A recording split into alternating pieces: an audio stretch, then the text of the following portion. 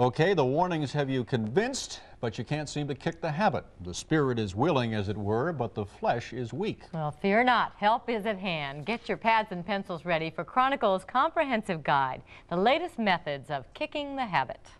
I had done various things. I had gone to a hypnotist, I had gone to a group, I had tried the gum, and I really wasn't interested in stopping.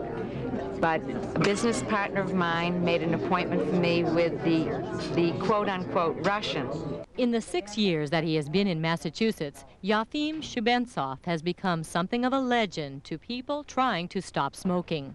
I don't believe in anything he does, but it works. It's hard to explain what he says. He just went in and he talked to us, and then we went back in separately and thought of our cigarettes and closed our eyes, and that was it. I didn't even understand him. He speaks such thick Russian. It's very difficult to understand him.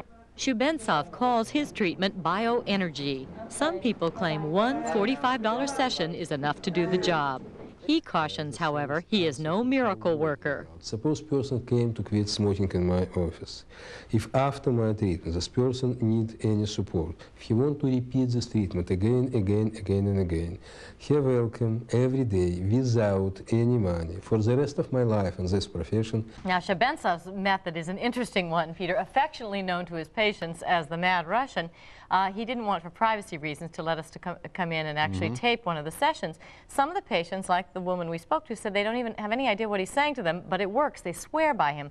But forget trying to call him now. If you call his number now, you'll get a message that they're too booked up to take any more patients. He actually has people going over, standing by his office, hoping that someone will cancel and they can get in, but they're just way overbooked at this point.